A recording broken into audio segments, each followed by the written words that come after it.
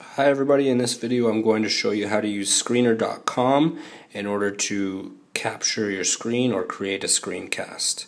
The first thing you need to do is go to Screenr.com and sign in. The purpose of signing in is that it'll allow you to publish your screenshot. Otherwise you can create a screenshot but you won't be able to publish it. So it allows you to sign in using either Twitter or Facebook or Google or Yahoo or Microsoft.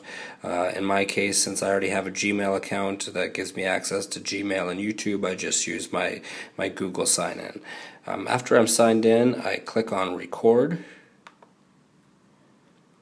and it's detecting Java. So if you don't have Java already, it'll give you a link to upload get Java, the latest version of Java.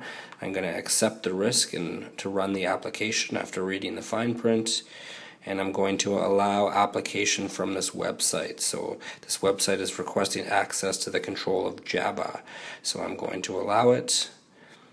And now you're going to see this box that has been created, and this I can use to control how much of my screen that I want to actually capture. So if I don't want to capture the top of my screen, I can just capture this part here and avoid capturing the top of my screen. I can move it around if I want. I can make it as small and as big as I want. In most cases I'm going to want to capture my entire screen, so I'll make it the whole amount. And capture the whole screen. Once I've moved and resized the frame, I can click on the red button to record, and it'll give me a countdown: 3, 2, 1. After it says go, now everything that I'm clicking on, everything that I'm doing within my screen is going to be recorded for people to see. So I can do a how-to video on Blackboard and teach people how to log into Blackboard, where to put their password, what to do if they forgot their passport, and this will all show up. And once I'm done, I can press done.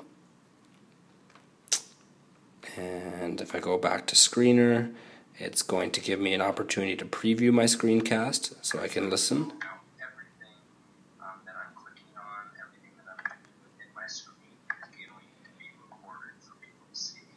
And once I'm happy that it recorded properly and that I'm good with my screencast, I need to type a description in here. So in this case I'll just call it test 3, and I will publish it. If I'm not happy, I could have also deleted it in the right hand corner here, but since I'm happy, I'm just going to wait. Usually, depending on the length of your video, it doesn't take too much time to publish it.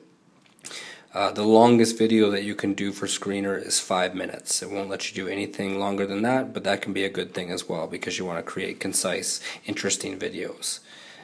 So since this one was fairly short, only 22 seconds, it's going to publish it pretty fast. And now I can play it. And now I have a couple different options once I've put it onto Screenr.